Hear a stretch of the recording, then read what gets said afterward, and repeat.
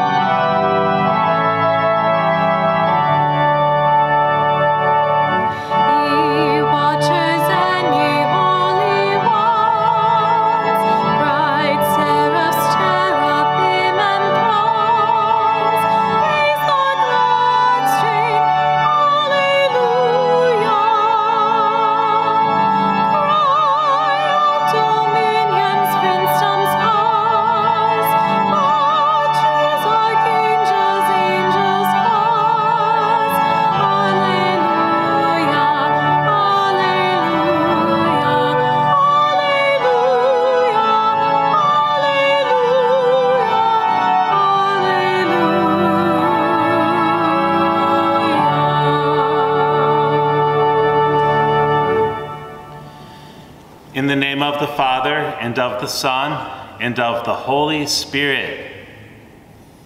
The Lord be with you. It is good to be with you this morning. Today I'm wearing white because we have a very special day in the church. We're celebrating the feast of the three great archangels, Michael, Raphael, and Gabriel. So we're going to talk about them today and how important they are and the way that they help us understand our faith a little bit better. So let's begin. Let's first, like we always do, think about those times that we have failed to do what's right, and let's ask God for forgiveness.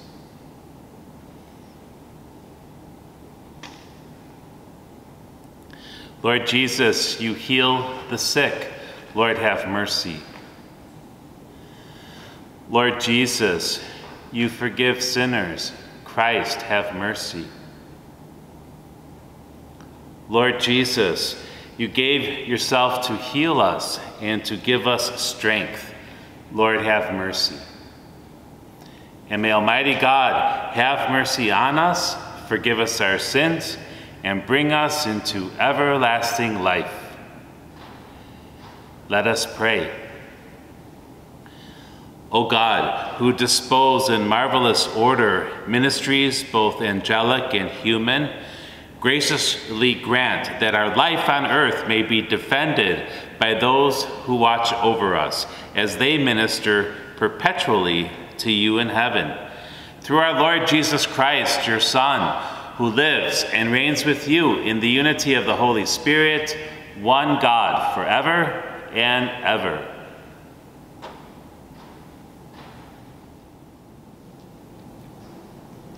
A reading from the book of Revelation. War broke out in heaven. Michael and his angels battled against the dragon. The dragon and its angels fought back, but they did not prevail. And there was no longer any place for them in heaven.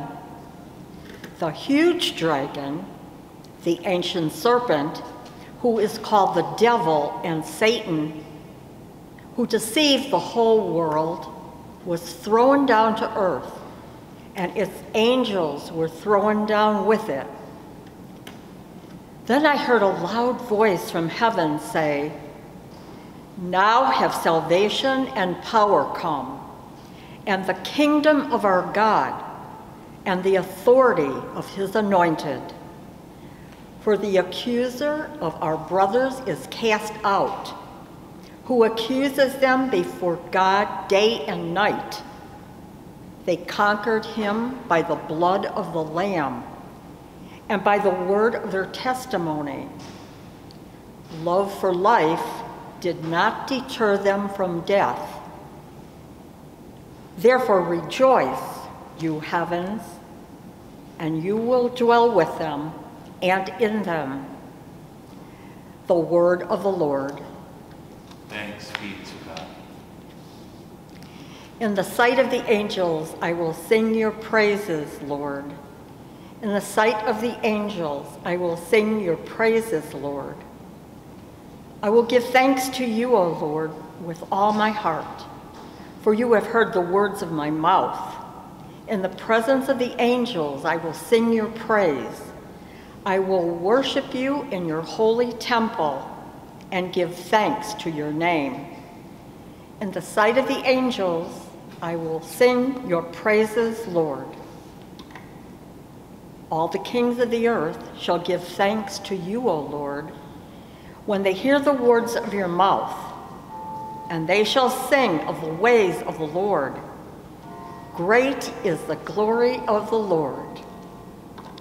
In the sight of the angels, I will sing your praises, Lord.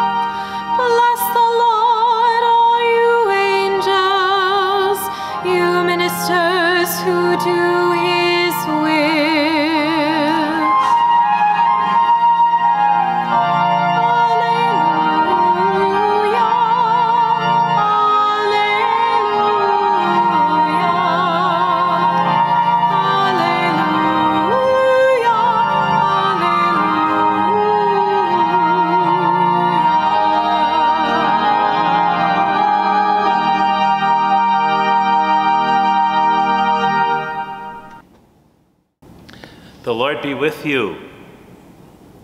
A reading from the Holy Gospel according to John.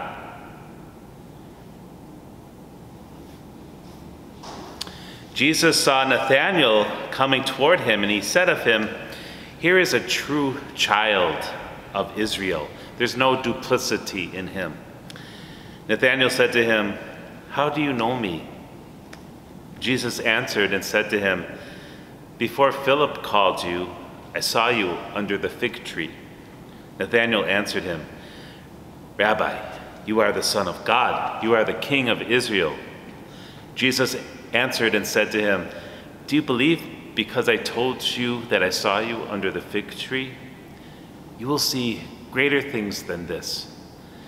And he said to him, "Amen, amen, I say to you, you will see heaven opened and the angels of God ascending and descending on the Son of Man." The Gospel of the Lord.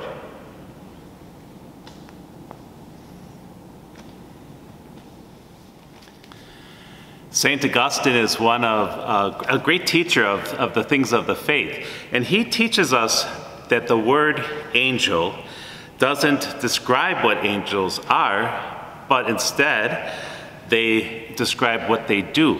So angels, angel. So what they do is they deliver messages from God, which means they can travel freely from heaven and earth. You know, in today's gospel, Jesus gives us that image of what that's like.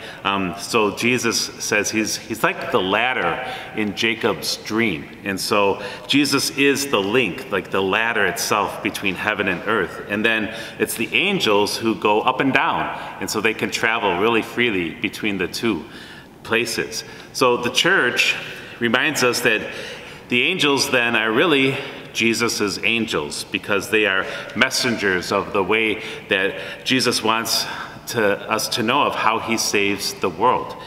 And so the three archangels that we remember today, we learn about them in the Bible, and they give us messages, important messages, that remind us that God is absolutely taking care of us through Jesus.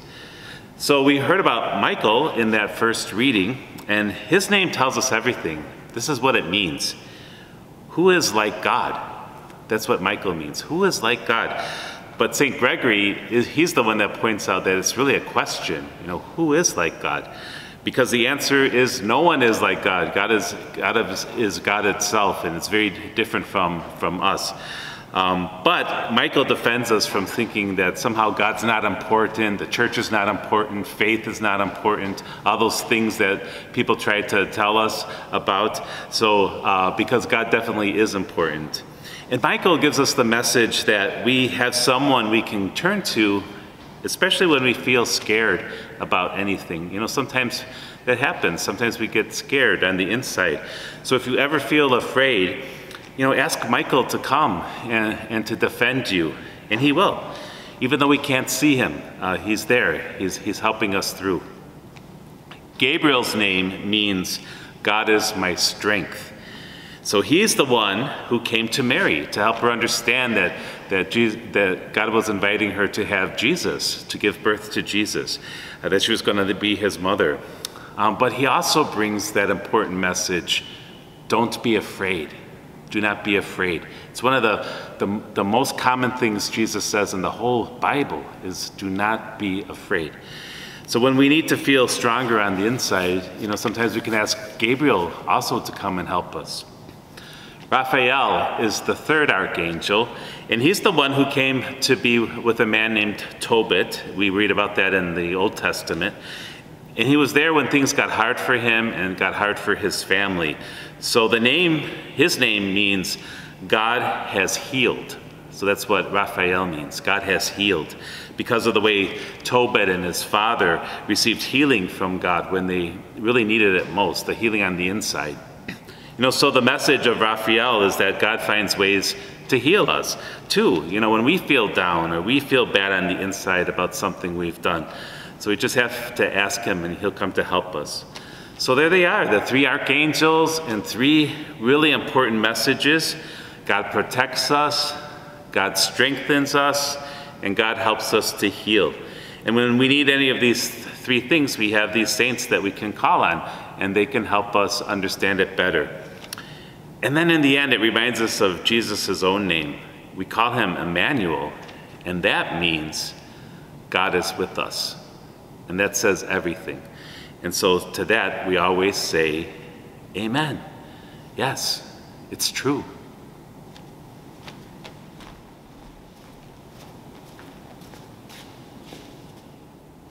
And now, together, let's bring all of our prayers and our needs to God. For the church, that we will work for peace and find ways to end hate in our world. We pray to the Lord. Lord, hear our prayer. For all those working to help with the solution to the spread of COVID-19, that they will be successful in their work, we pray to the Lord. Lord, hear our prayer. For all the families who were affected by the wildfires and the hurricanes, that they will find the help they need to recover, we pray to the Lord. Lord, hear our prayer. For our own families, that we will grow closer and find ways to help one another, we pray to the Lord. Lord, hear our prayer.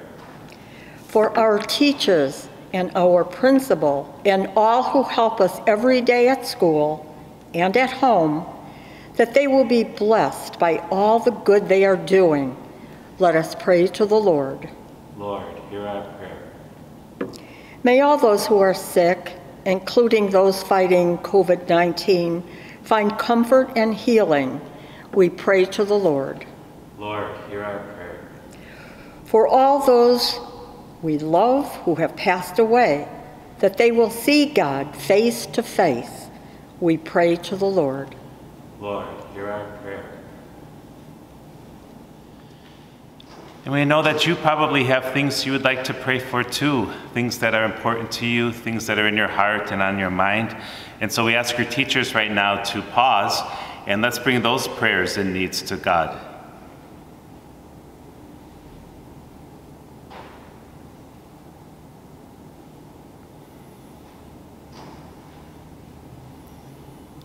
We pray to the Lord. Lord, hear our prayer. Thank you, God, for all that you give us and all that you do for us. We always are grateful because we can turn to you in times of need. So please hear our prayers today. We ask them all through Jesus Christ our Lord.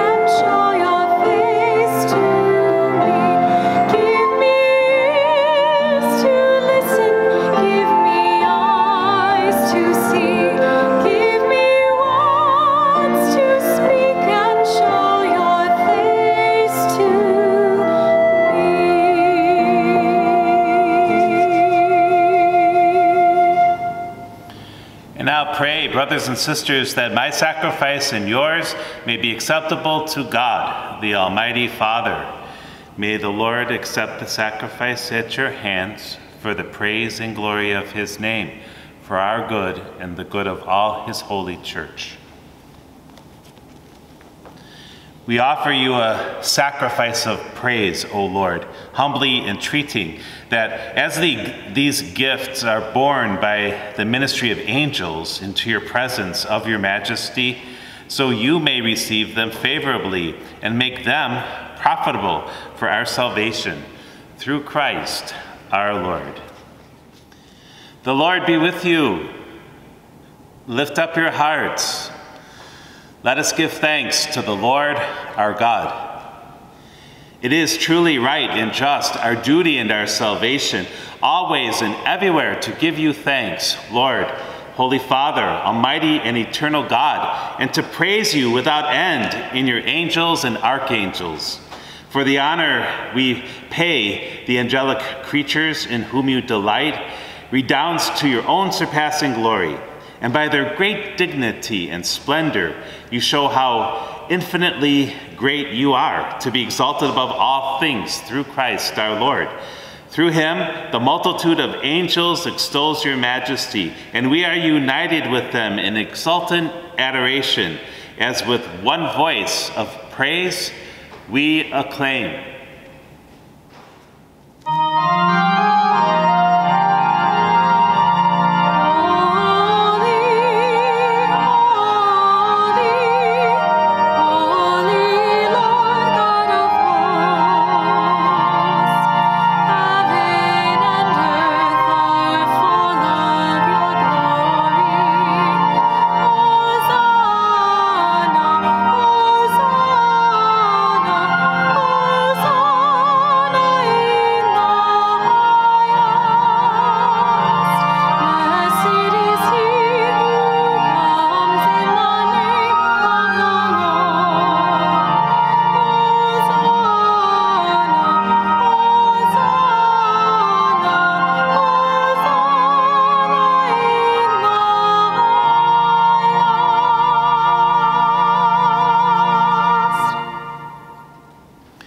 You are indeed holy, O Lord, the font of all holiness.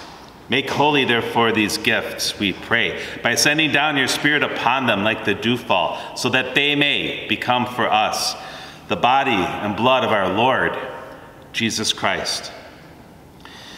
At the time he was betrayed and entered willingly into his passion, he took bread, and giving thanks, he broke it, and he gave it to his disciples, saying, "Take this, all of you, and eat of it, for this is my body, which will be given up for you."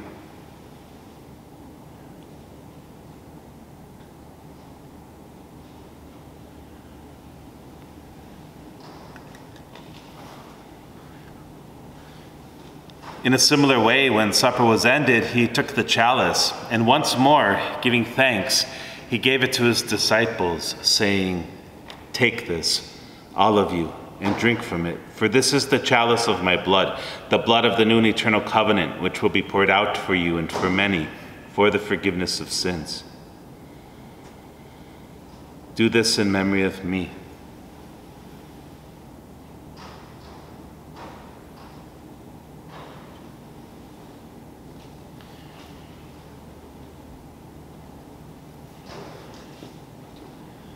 The mystery of faith.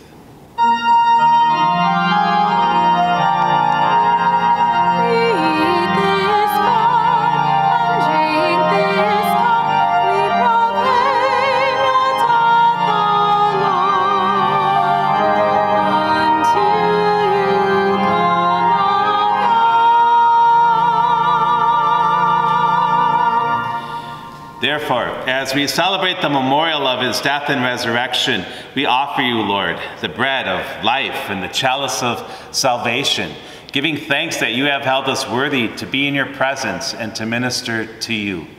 Humbly, we pray that partaking of the body and blood of Christ, we may be gathered into one by the Holy Spirit. Remember, Lord, your church, spread throughout the world and bring her to the fullness of charity, together with Francis our Pope and Blaise our Bishop and all the clergy. Remember also our brothers and sisters who have fallen asleep in the hope of the resurrection, and all who have died in your mercy. Welcome them into the light of your face. Have mercy on us all, we pray, that with the Blessed Virgin Mary, Mother of God, with Blessed Joseph, her spouse, with the blessed apostles and all the saints who have pleased you throughout the ages, we may merit to be co-heirs to eternal life and may praise and glorify you through your Son, Jesus Christ. Through him, with him, and in him, O God, Almighty Father, in the unity of the Holy Spirit, all glory and honor is yours forever and ever.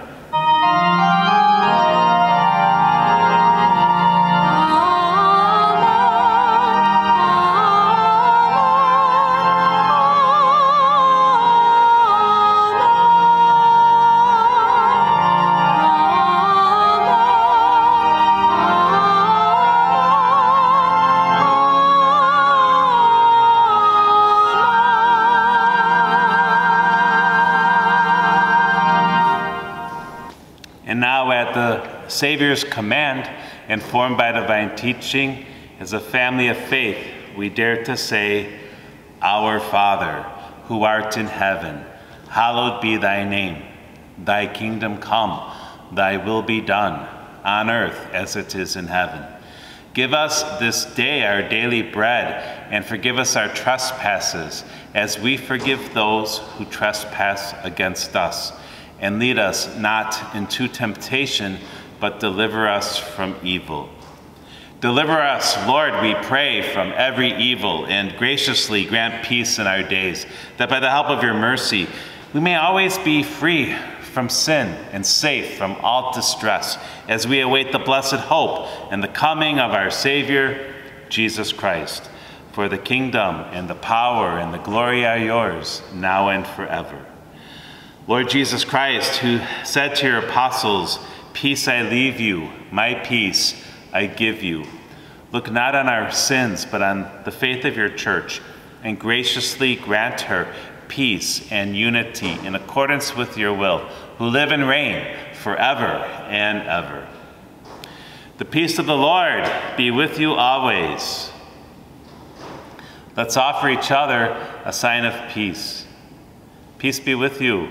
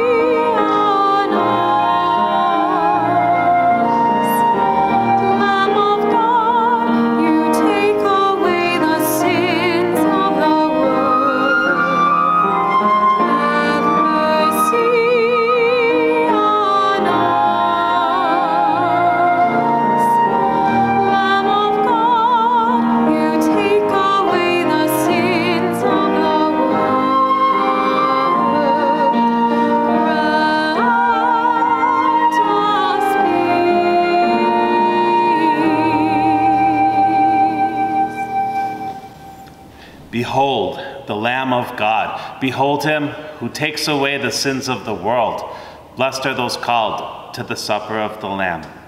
Lord, I'm not worthy that you should enter under my roof, but only say the word, and my soul shall be healed.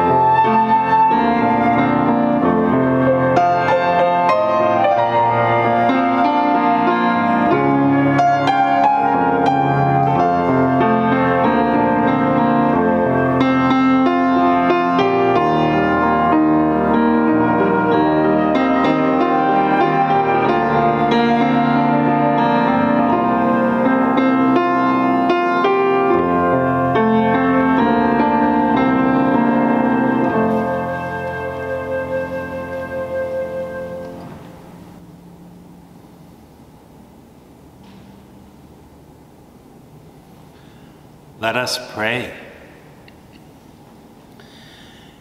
Having been nourished with heavenly bread, we beseech you humbly, O Lord, that drawing from it new strength under the faithful protection of your angels, we may advance boldly along the way of salvation. Through Christ our Lord. Amen.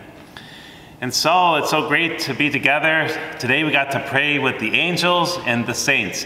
And today as we remember Michael and Raphael and Gabriel, we know that we have these important messages that God gives us, and they're there. We can pray to them too for the things that are happening in our life. So we can always turn to our archangels for help. The Lord be with you. And may Almighty God bless you, the Father and the Son and the Holy Spirit. Go in peace, glorifying the Lord by your life.